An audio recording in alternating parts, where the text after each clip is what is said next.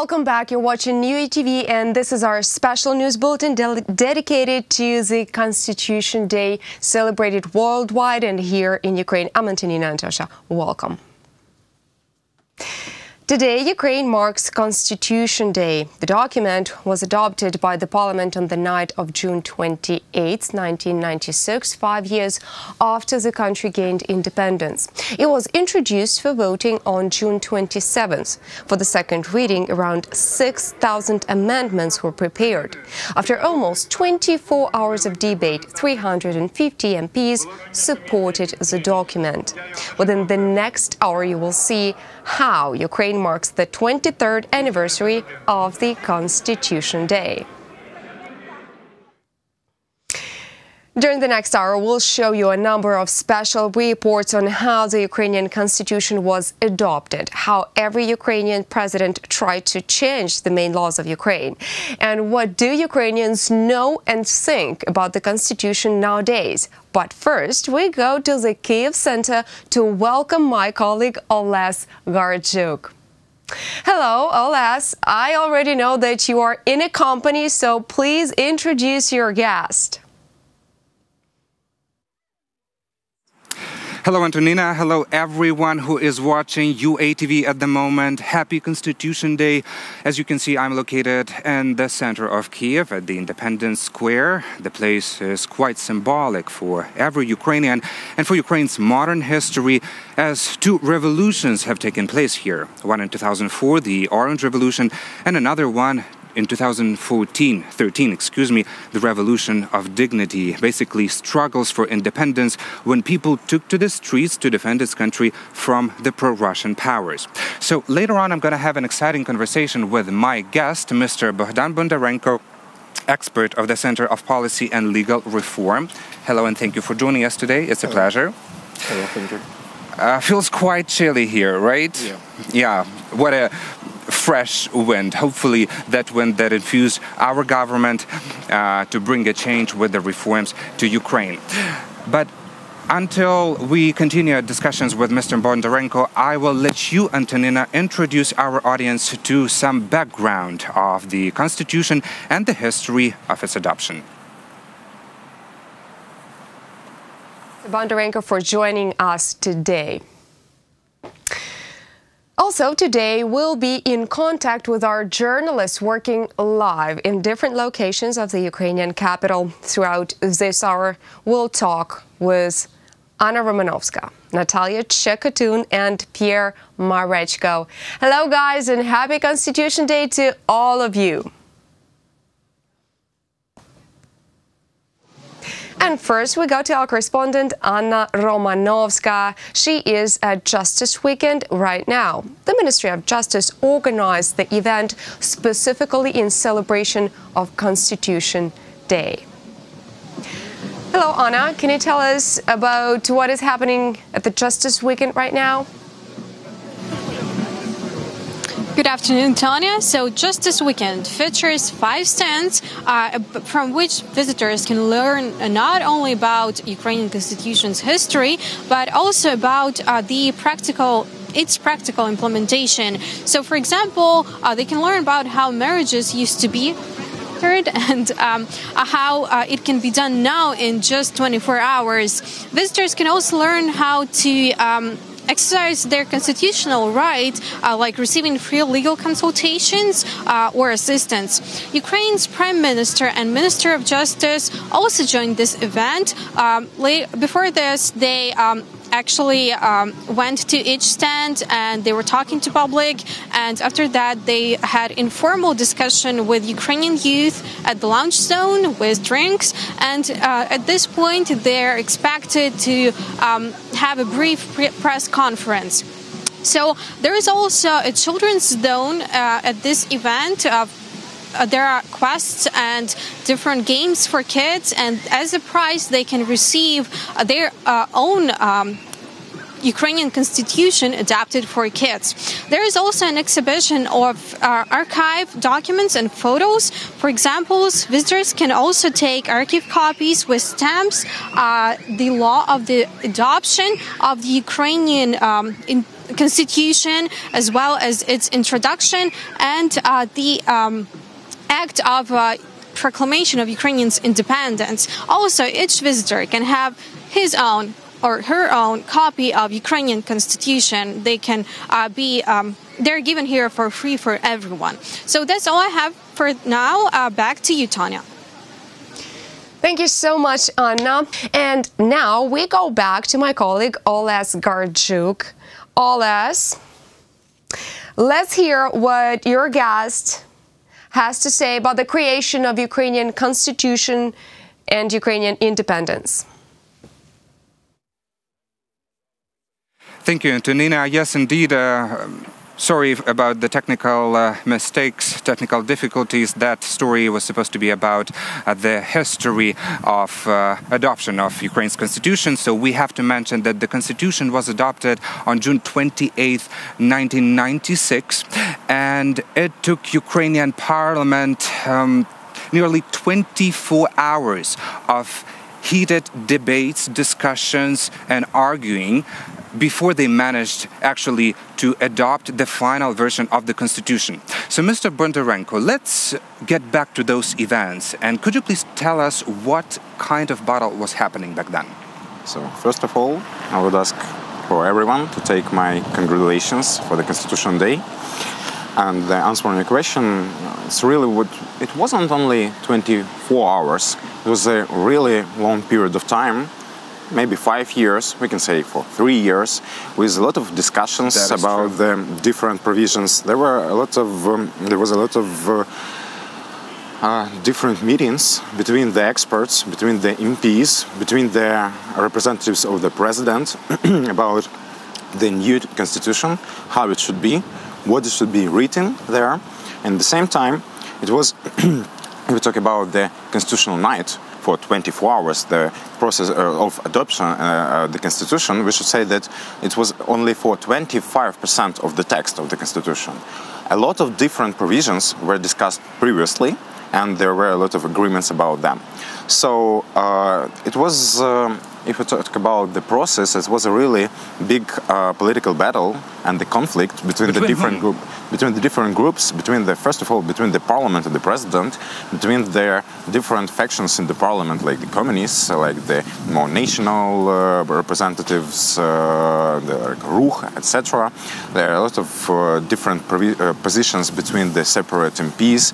So, in the same time, we should say that in the second one, it was the battle between the post-Soviet period and the new period of independent Ukraine, but nobody knows the establishment of the modern state. Yeah, and nobody knows what is independent, what is new, what was going on, and how it should be done properly.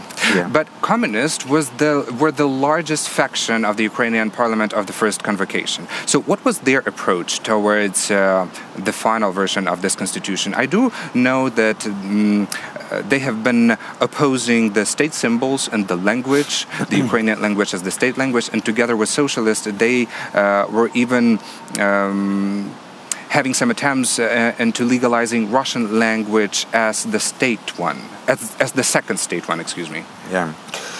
So, first of all, their position was next.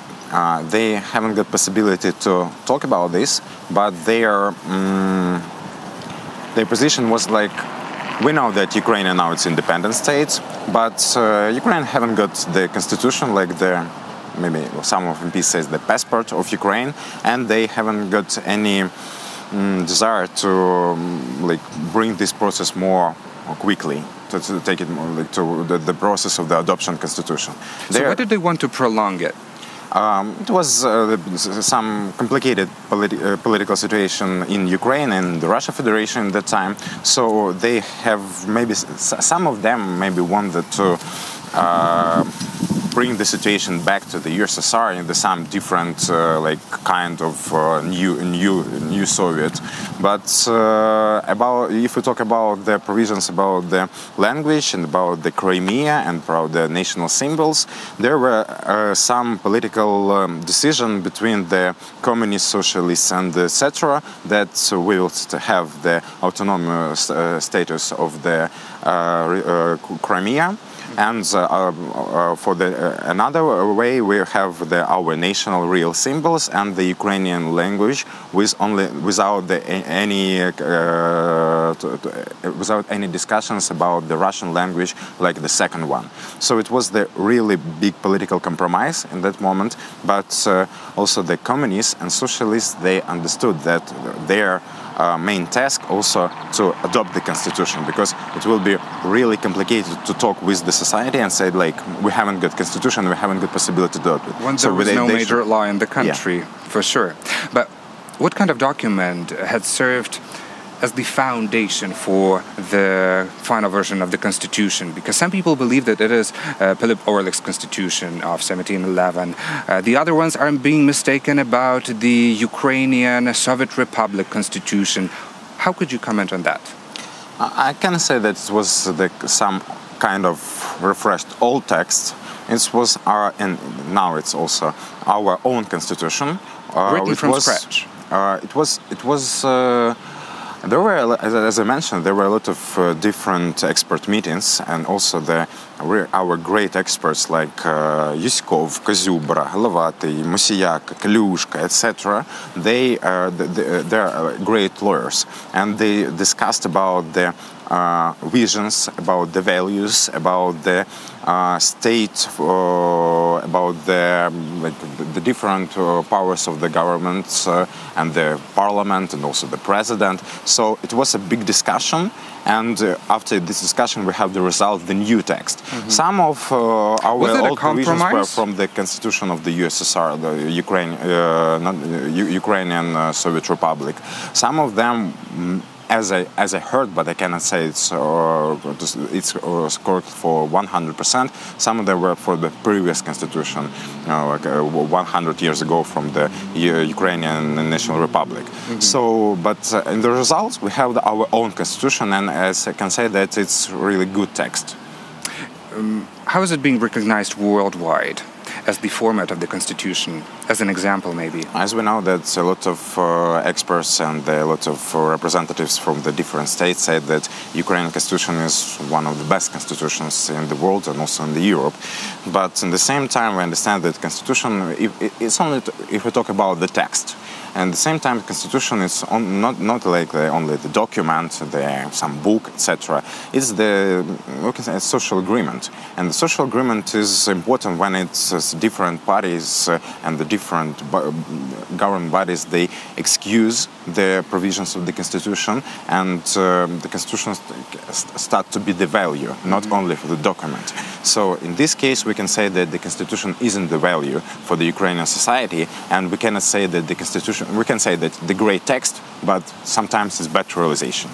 You see, here is the paradox. Ukraine was the last one among the post-Soviet republics to adopt the constitution, because it took us 5 years to vote for the main document, for the main law of the country, but luckily it is being recognized worldwide as the very effective one. Thank you so much for your thoughts, for your comments, for this conclusion. Let's give word back to Antonina and Tosha. Thank you so much, Elias. Thank you, Mr. Bondarenko, for this thorough conversation. What I would like to add now to the phrases that have been voiced, that it took MPs 5 years to approve the constitution after Ukraine officially gained its independence. The Verkhovna Rada of Ukraine voted for the basic law on June 28, 1996. They spent the entire constitutional night for discussions, amendments, and arguing. Here's more about the creation of the basic law of Ukraine. On July 16, 1990, the Verkhovna Rada adopted the Declaration on State Sovereignty of Ukraine. However, the state continued to live under the Soviet constitution. Комуністичні сили мали великий вплив. Communist forces had a great influence in the government. For example, 100 members of the People's Rada represented opposition in the Verkhovna Rada of the first convocation, and the rest were either communists or looked towards Russia and its ideology. Therefore, there was a struggle for key aspects of the state order of the future state. A constitutional commission to develop the draft basic law was created in the same year. It was published in the newspaper Voice of Ukraine and submitted to a referendum. In 1993 to 1994, the constitutional process was suspended. The Verkhovna Rada ran early parliamentary elections. It resumed after Leonid Kravchuk was elected the president. Протистояння було дуже і дуже велике між The confrontation between the left and the democratic forces was intense. A solution was made through the conclusion of a constitutional treaty between the president and the Verkhovna Rada. The Constitutional Commission, in particular, its final composition was formed again. It developed a draft of the constitution. In March, the commission approved it and put it up for discussion by the Verkhovna Rada. However, the Verkhovna Rada created its own special commission. It worked out the offered version for the second reading. About 6,000 amendments were made to the document. The constitution was submitted for voting in the session hall on June 27th. Its consideration took the entire day. Initially, the communists and socialists were categorically opposed, demanding to make Russian the second state language. A compromise on the controversial articles on state symbols and language was reached by the morning. Вони чудово розуміли, що і символіка, і українська мова. They understood perfectly well that both symbolism and the Ukrainian language are key determinants of the new society. Yes, they did not want the constitution at all.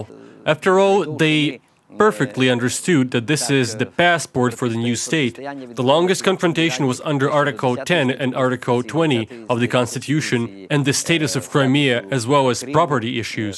But in the end, we made a decision on these issues. Ukraine's constitution was voted for at 9 a.m.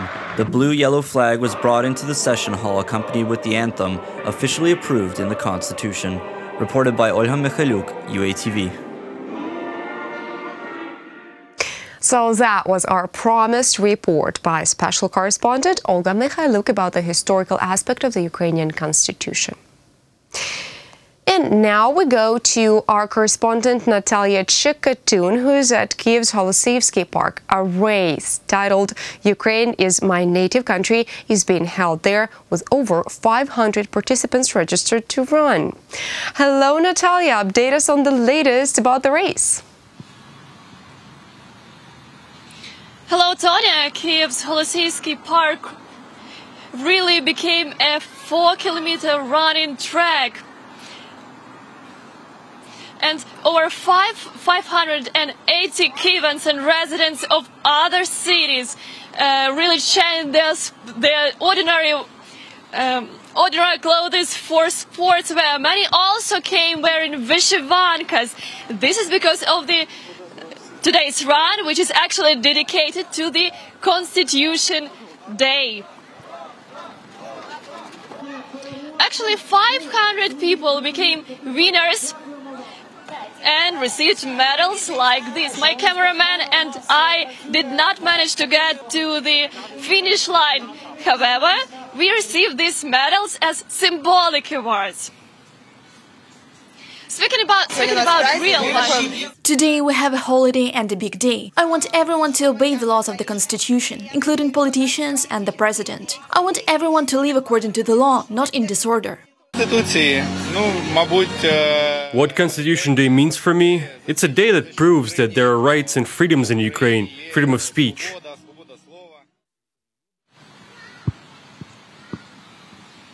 So yes, speaking about normal awards, there were some cups which were presented, handed over to winners. And for example, first speaker we just had, she was the first among women to get to the finish line. She said that she came here not only for running. And I must say that today's run is held in Kyiv for the 6th year in a row, and organizers also promised to organize it for the Independence Day. Back to you, Tonya. Thank you so much, Natalia. That was our correspondent Natalia Chikatun, live from Kyiv's Holosevsky Park from the run called "Ukraine is My Native Country." Up next, we have a special report about past amendments to Ukraine's constitution. Now, the Constitution of Ukraine was adopted in 1996, and in the 23 years of its existence, it was the subject of debates and change. Amendments were initiated by new presidents and parliamentarians with the aim to either limit the powers of opponents or to expand their own. In this story, we bring you the history of amendments, their reasons and outcomes. Let's watch.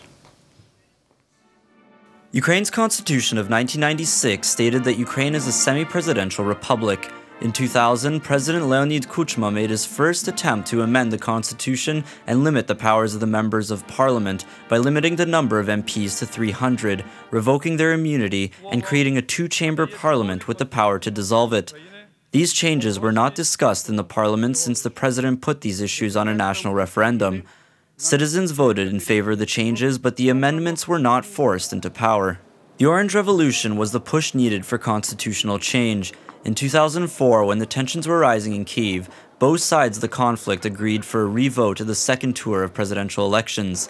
This was one of the demands of the Maidan. Simultaneously, a new constitution was accepted that gave parliament more powers. The president lost his right to fire or appoint members of the government, heads of local state administrations, and the prosecutor general. Also, the tenure for members of parliament is extended from 4 to 5 years. After winning the 2010 presidential elections, Viktor Yanukovych reverted the changes to the constitution and returned the 1996 constitution in place, expanding his powers. He managed to accomplish this through the Constitutional Court, circumventing parliament, as it is necessary by law. This was one of the main steps in power usurpation. Authoritarian rule caused resistance. The revolution of dignity began in Ukraine. One of the demands was a return to parliamentary presidential form of government.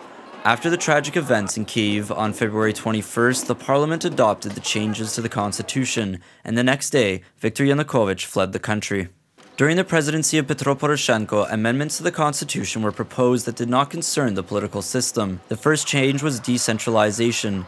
After the adoption of the changes in the first reading in August 2015, a tragedy occurred under the building of Parliament. Opponents of decentralization threw a grenade at the National Guard and killed 4 soldiers. The decision was made not to amend the text of the constitution, but the reform itself was continued. In 2016, a large-scale reform of the Constitution in terms of justice was adopted. The main innovations are the return of the 3-tiered judicial system, the creation of the High Council of Justice, mandatory reattestation, as well as the removal of judge immunity. In early 2019, Ukraine's strategic course for membership in the EU and NATO was enshrined in the Constitution. Reported by Yulia Krychkova, UATV. So that was the report by our special correspondent Yulia Krychkova about the changes introduced to the Ukrainian constitution throughout its existence. Now we go back to my colleague and his guest, Olas. Hello. Could you guys comment on the material, the report we just all watched? Thank you so much, Antonina, for giving us a word. Of course, as we saw in the story, the Constitution has been a permanent battlefield for all politicians and for the presidents. Within the past 15 years, it has been changed 8 times. And if we compare with the history of the United States, in 200 years, the state has not changed and has not put any amendment to the Constitution within 2 centuries. So, how would you comment that? And do you think it's a good tendency for the developing state to change and amend the Constitution so often? I cannot say that it's a good tendency. I can say that it's a logic process and it's normal tendency. But there are lots of different problems because the time when we change in constitution, when we make the amendments to the constitution, we are in 2 different processes. First one is the change in the text of the constitution, and the second one, we haven't got the development, the process of the development of the constitutional culture, because when the constitution is changed, like back and forth in the same provisions, a lot of citizens look on this process and say, okay, you can change the constitution. I understand that the constitution doesn't matter, because it's the very big problem. So you mean that they stay careless to the amendments to the constitution? Yeah, it's like if we talk about the United States, there were lots of amendments, like more than 30, but they were in the first 100 years.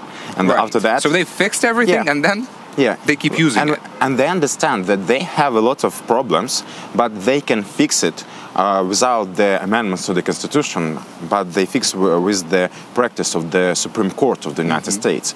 In Ukraine, we have the different system. It isn't correct to compare the United States constitutionalism in the United States and the constitutionalism in Ukraine. It isn't correct to compare the political situation in this country. It isn't correct to compare the process of the social development in Ukraine and the United States. But at the same time, we can say that the constitution in Ukraine mostly it changed only under the political interests, not under the idea of the change into the best. A change. Yeah. So we understand that a lot. So it's about political bargaining. It's about political bargaining. Yeah. And let's start discussing the first amendments. The first one was in 2004, right, when Leonid Kuchma and Viktor Yanukovych decided to, with their initiative, the constitution was changed so that Ukraine became the parliamentary presidential state. So the powers of the new president, Viktor Yushchenko, could be limited. And then in 2010, when Yanukovych was elected as a president, he kind of reversed that direction in his own interest, right? And then in 2014, when the Revolution of Dignity was happening, we kind of reversed again. So Ukraine is parliamentary presidential republic. What model do you think is the most effective for the modern state like Ukraine? So first of all, we talked about the kind of the chapters of the Constitution which are related to the powers of the different and the most important institutions like the Parliament, the Cabinet of Ministers, and the President. So we talk about the semi-presidentialism. One of the interesting things that all these amendments, 2004, 2010, 2014, the Constitution was changed in the unconstitutional way. All of these amendments were unconstitutional, but there were different situations. For example, to compare 2010 and 2014. But in the same time, we can say that it's the one of the biggest problems. So if we talk about the text of the Constitution, it's one thing. But if we talk about the process of the constitutional amendments, it's another also important thing. So how we change the Constitution, how our Ukrainian citizens, how they involved in this process. So we haven't got answers on this question. Maybe the new president have. But if we talk about the type of the semi-presidentialism, on my own opinion, on this moment, the best thing for Ukraine is the parliamentary presidential republic. But de facto, we haven't got in Ukraine now the parliament presidential republic. The president is more biggest institute. More influential? Yeah, it's more influential if we talk about the parliamentary presidential. So the president has a lot of different powers which are not regulated by the constitution. In the same time, it have a lot of different provisions which he can use to influence on the competition of the parliament. So basically his official authorities might be limited, but in practice he gains a lot of powers and a lot of influence onto different institutions. But could you explain our international audience why this parliamentary presidential form of governance would be more efficient for Ukraine? Why do we need to bet on the parliament? Okay, if we talk about the semi-presidentialism and types of the semi-presidentialism, we talk about the model. So the model can be good for different countries in some period of time. So the presidential republic, we know that it's in United States, some kind of it's in France, and they have a good situation with the constitution. We know a lot of examples with the parliamentary republics when they are really success. But in Ukraine, we have a lot of different tendencies which we should say on this moment. So we are post-Soviet country. In the post-Soviet countries, there were a lot of examples when they established their presidential parliamentary republic, and after that it starts to be presidential republic. Sometimes it's like a monarchy. Yeah, like some kind of monarchy. Let's remember Kazakhstan. Yeah, and a lot of different East countries. Right. So that's why we can say that the presidential republic for Ukraine, maybe it has a lot of problems, but like the model. In the same time, the parliamentary republic, we haven't got the parliament exactly, the parliamentarism. It's absence in Ukraine. So we can see in our Verkhovna Rada, and we can see the parliament, some kinds of different factions. They don't understand that they are the parliament in our country. So we are really young to have. I said the Ukraine is really young to have the parliamentary republic. So if we have the semi-presidentialism, this kind of republic, it's we say that the president has some different powers. The parliament is leading the situation, but they have more powers. But in the same time, it's the kind of the balance, and maybe it will be better for us. But the semi-presidentialism has also the problems. Sometimes it's ineffective. And it's good, like we haven't got the possibility to have the monarchy, but in the same time, there a lot of different decisions starts to, it's take more time to put some decree or to adopt a new law, because there are a lot of discussions about there are a lot of different centers of influence. But in the same time, it's not only the problem of the model of the semi-presidentialism. Sometimes it's the problem of the Ukrainian society, because our parliament is also, they represent Ukrainian society. Of course, as I understood, Ukrainian parliament should somehow get an education how to behave like a political elite, and then we also the big problem of the whole political system, not only but the parliament. And when the one person takes decision on the future of Ukraine, like in the presidential countries, it's that could be a threat. Yeah, because the political system, which we talked about, the problems of parliament, the same problems are in the presidential elections. So Ukrainian society, they vote for some different political parties, but they also can vote for the president, and the risks are more in the situation when we talk about the presidentialism and we talk about the only one person who make a decision. So if we have 450 people who makes some decision, the risk maybe not so big. Well, Ukrainian society is still in the process of getting more aware of all these peculiarities of these processes.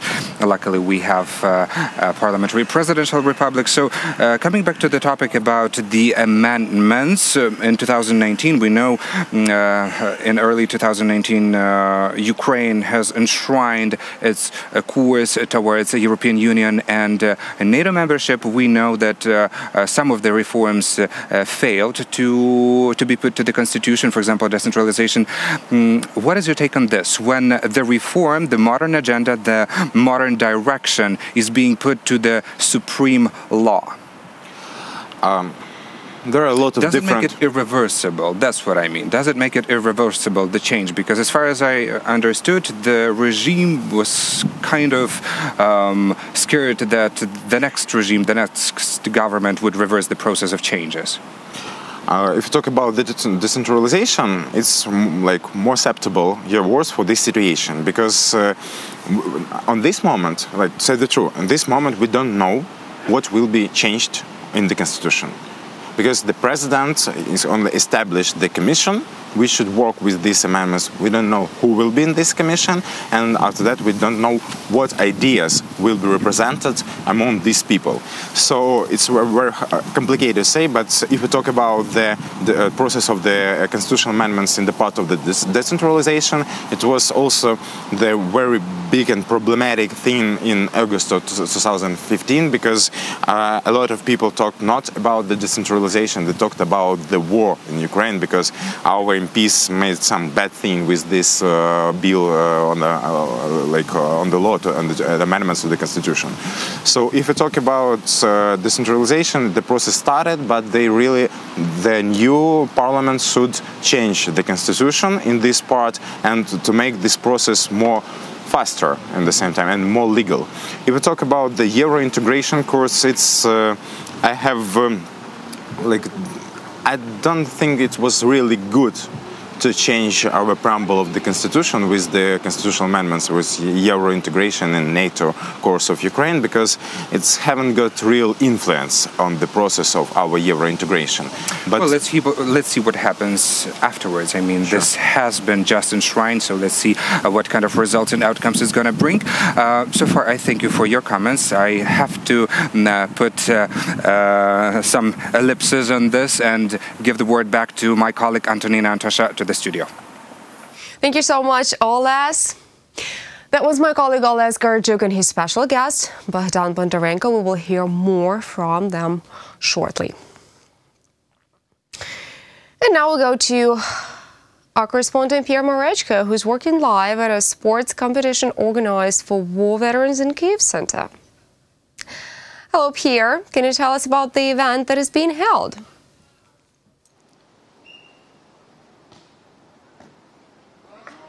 Це вже матч був 14-5.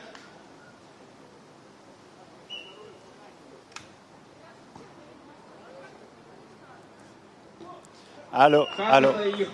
Да. Hi, Pierre. 2-0 перемагає команда «Воля» на чолі з її лідером Катериною. Hello, Antonina. Constitution Day is, of course, a public holiday here in Ukraine.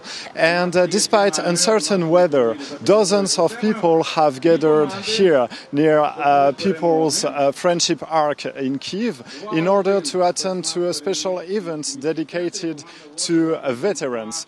Basically, many activities are being held here, including sports competitions dedicated to veterans who have received physical injuries during the war. But let's take a listen to Yevgen Oleksenko, who told us more about the event itself.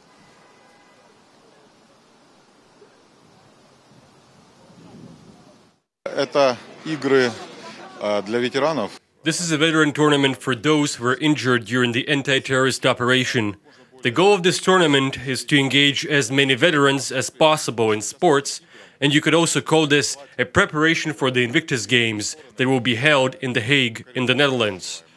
I myself took part in the Games in Sydney in 2018 and won a silver medal in powerlifting. I was invited here by our volunteers to participate in this game, and I support, encourage as many as I can.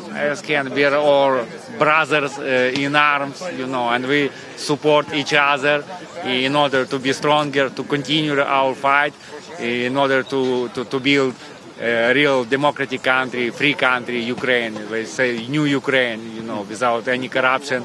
And we would like to end the war with victory against Russia. It's a hard way. We were not ready to fight, to compete. But every day we are getting stronger and stronger. And I am happy to say that all my brothers, they are support. Unfortunately, they are not ready to fight again.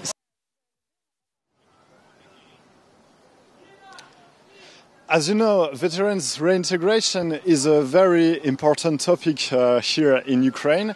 And according to the organizers of this event, Constitution Day is the right time to pay tribute to those who defend the sovereignty and the integrity of Ukraine in the east. But let's take a listen to my Major General Igor Ordichuk, who told us more about the importance of veterans reintegration.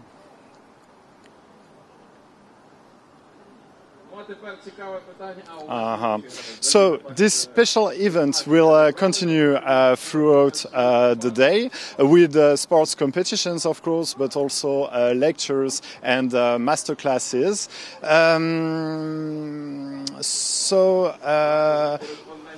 Well, I wish you a happy Constitution Day, and back to you, Antonina.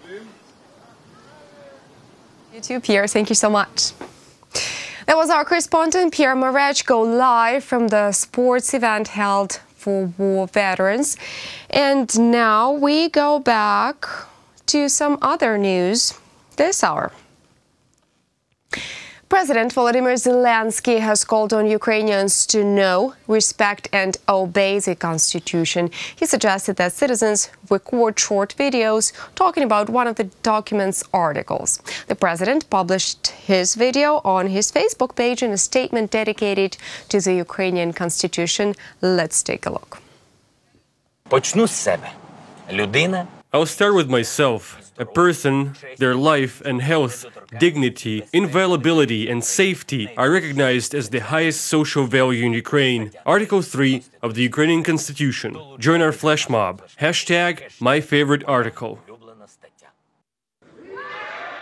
Decentralization should be incorporated in the Ukrainian constitution.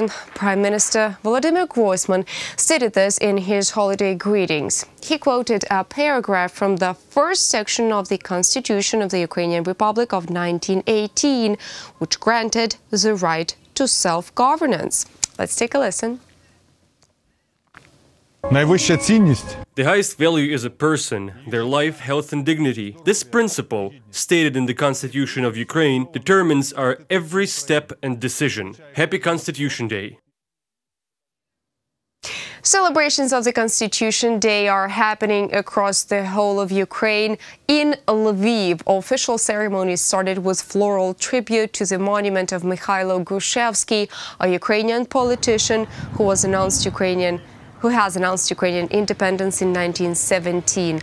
After citizens marched to the monument of Vyacheslav Chernovil, one of the key politicians that achieved Ukraine's independence in 1991.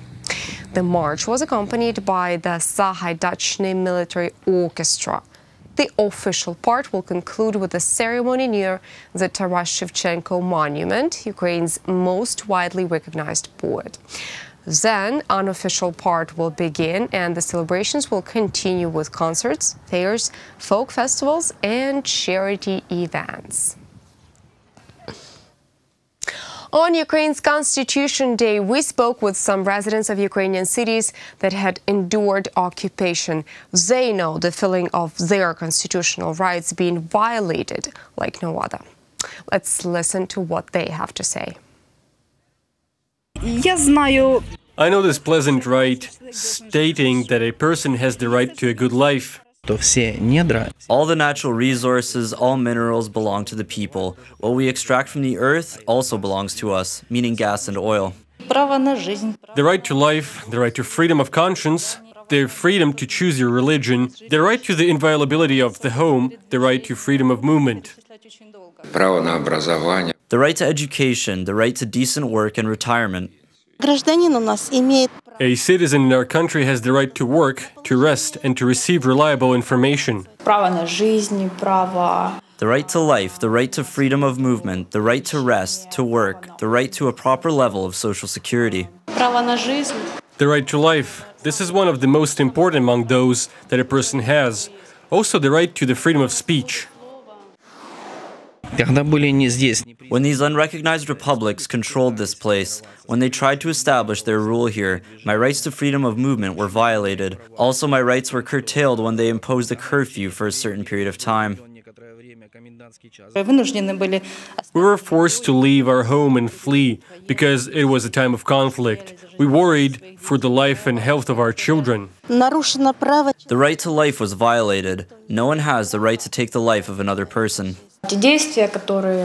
These things that started to happen here back in 2014-2015 clearly were a violation of people's constitutional rights. This prompted us to reconsider and give a second thought to how valuable our rights are, to realize how important they are, all these rights granted by our Constitution. I would very much love for us all to have our right to work properly granted, because the entire infrastructure of Donbass has been destroyed, and we would like our Donbass to live. I would like things to change for the better, our rights to be better protected, so that every person could live, work and develop.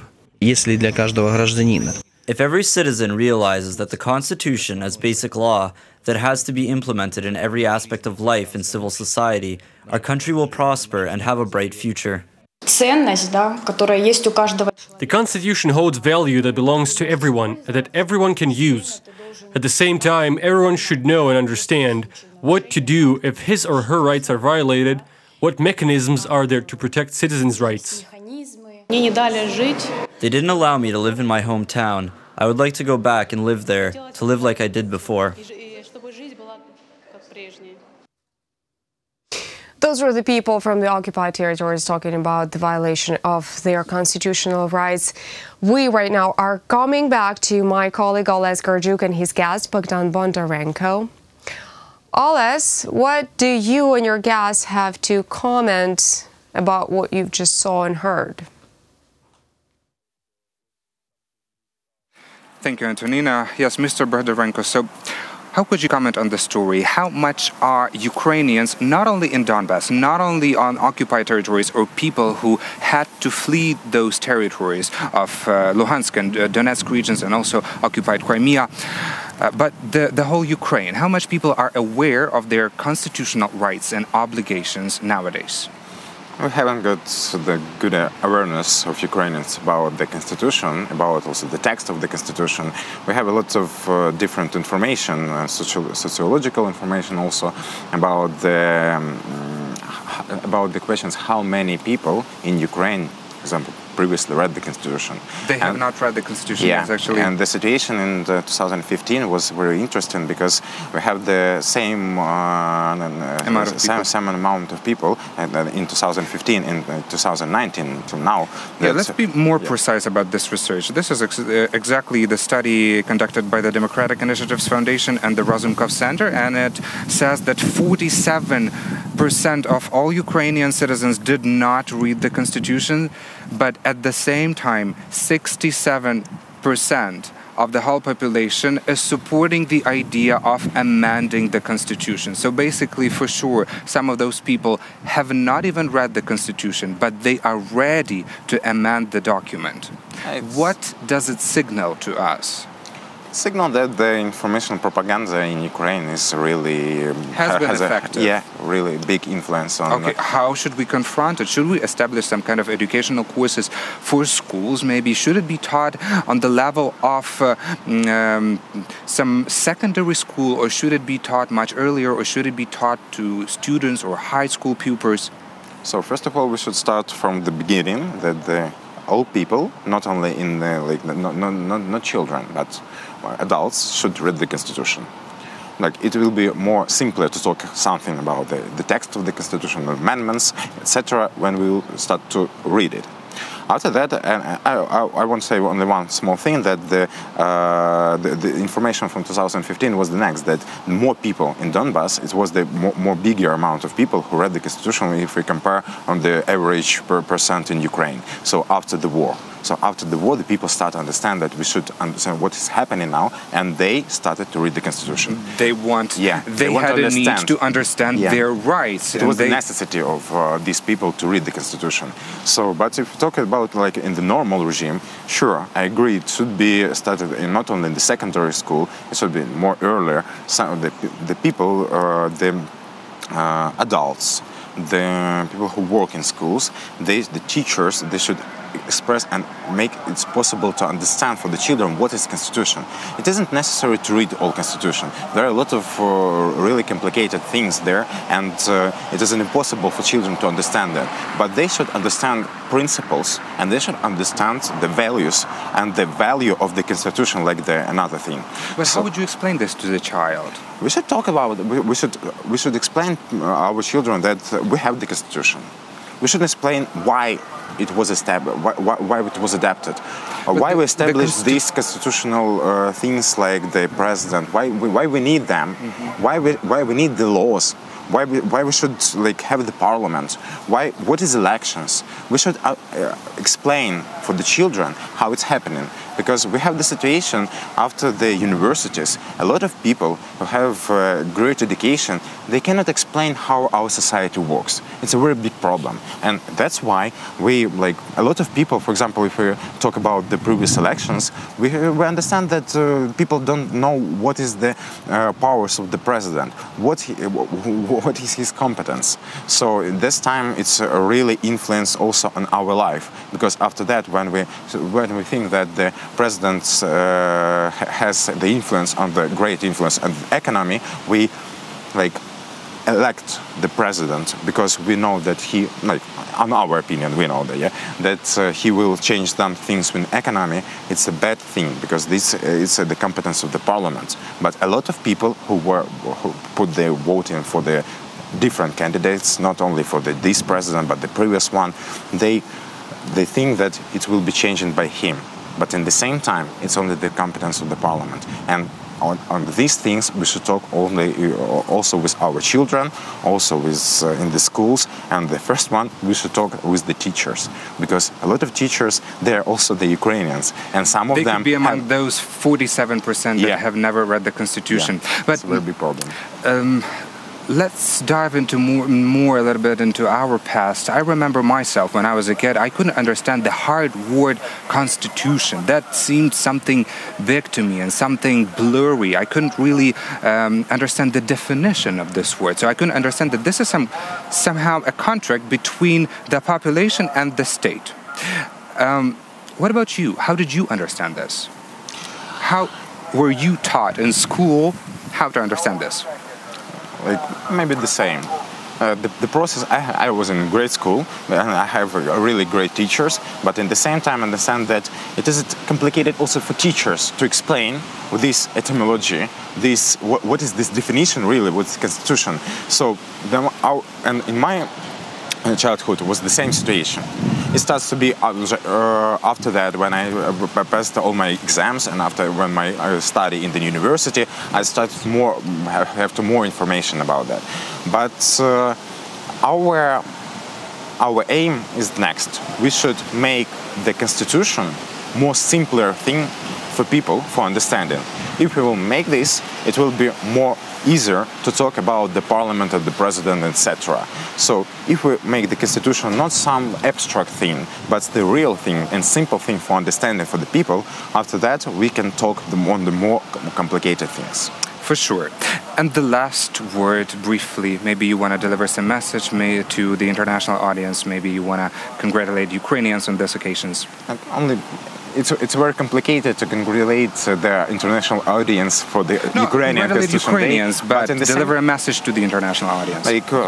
The message maybe the next, that now in this year and next years we will have a lot of change in some different amendments, not only for the Constitution but in our social life, and we don't know what will be happening in the future, but please be interested in our life, because we are interested in your life also. We are the part of the big Europe, and I believe that Europe will be more stable than now. Thank you so much, Mr. Bondarenko. Thank you for your time and for the valuable comments that you shared with us. Thank you. And from the heart of Kiev and from my heart also, happy Constitution Day to every region, every city, town or village, and every person, every Ukrainian, and to you, Antonina and Tosha. Thank you so much, Oles. Happy Constitution Day to you, too. That was my colleague, Oles Garjuk, speaking with his special guest, Bogdan Bondarenko. This concludes our special news bulletin dedicated to Ukraine's Constitution Day. We hope you enjoyed it. Thank you so much for sharing your time with us. For more information on the celebrations of the Constitution Day in Ukraine, you're welcome to check our official website, UATV.ua, or search our media pages on Facebook, Twitter, and YouTube. Just type in UATV English.